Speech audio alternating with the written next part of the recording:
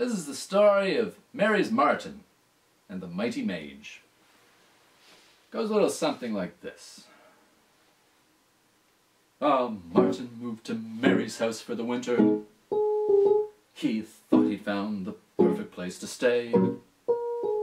But the thing that he'd failed to consider was she might not feel the same way. That Marten made a ruckus in the attic, and he wouldn't let poor Mary sleep a wink. He made his own eviction automatic.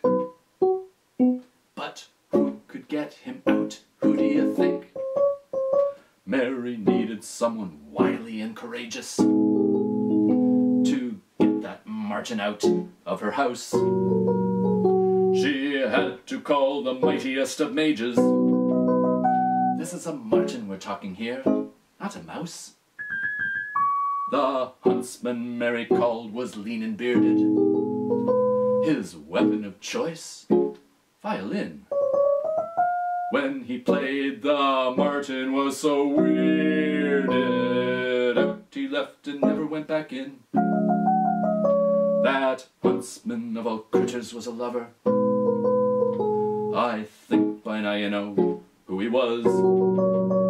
He slid Mary's Marten out from above her, and that Marten is so happy now because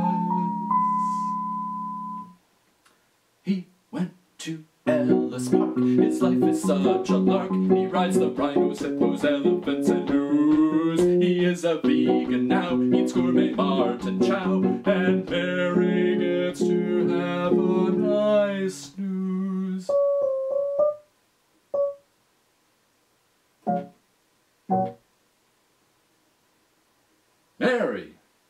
Merry Christmas.